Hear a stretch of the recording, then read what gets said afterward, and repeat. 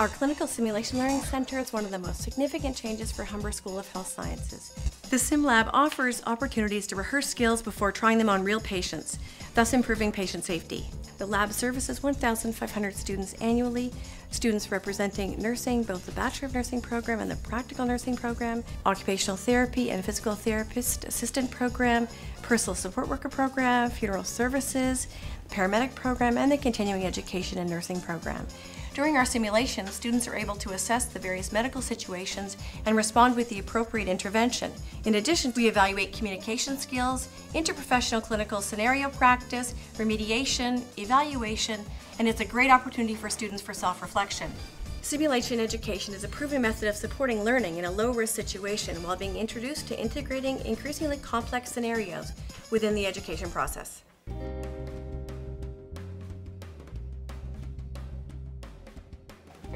All the paramedics are here. Hi. And who's this? This is Mrs. Russo. Oh, is this the one we just got the call right now? Okay, Two. please, can you please go to bed 6? Doctor, do you want to help us here? Image is very chaotic. We shouldn't assume just because the patient is coming right now means that there's a nurse waiting to serve that patient. This patient? We have a 65-year-old female who fell early this morning, called 911, used through a lifeline. Okay. I felt like it was a real-life situation. I think that that's how it's going to be when you're in the hospital. And doing stuff step by step in a calm, cool environment, it's not how the hospital, especially emergency room, is going to be. Yeah, did you get any medication before you got we here? gave them 160 We were giving them vital information about the medications we were trying to give, past medical history, and those are the information that usually nurses really need. And what was his vitals before you got here? Already Last known vitals, pulse was 88 beats per minute, weak and regular, respiration 16, shell and regular, blood pressure was 158 over 94. Okay. Bob, so I heard there's something wrong with my mother? It was very confusing. Everybody was talking and she was like all over the place, and I was conversing with the two paramedics. I was frustrated because normally we don't talk to the family members because they're not there unless we take them with us in the ambulance. Wait 1 second. You know what? I have no idea what's going on. I got a phone. We have to take care of the patient. That's like the number one thing. And I mean, I know that they want to come in and talk to them, but if they're in there and we can't get to the patient, it's only going to stop us from what we need to do.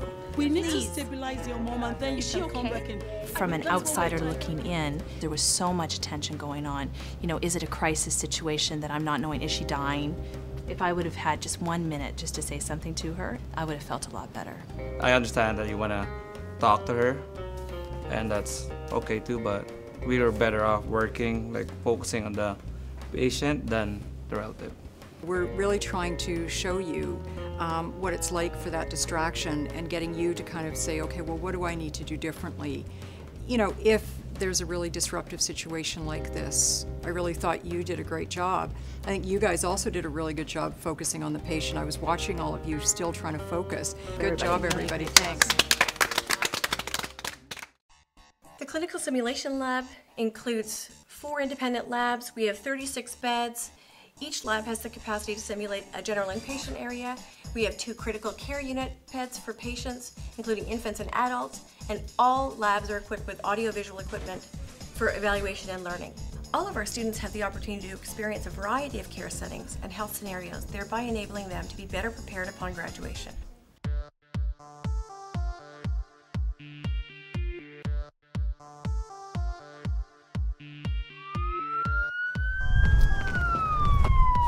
Can you hear me? Hold in. 3, 2, 3. This is John, 56 years old. He was fishing when he began to feel ischemic chest pain. 12 leads shows inferior wall stemming. So we're treating him right now for acute coronary syndrome. I gave her some sleeping pills. I take them all the time. I told her to only take 2 or 3, and it would help her sleep. I never thought it would hurt her. The Learning Center is a resource that will complement your practice education. And in addition to all the student benefits, it improves faculty resource utilization, it decreases pressure on our clinical partners for placements, and creates new opportunities for partnerships among our educators.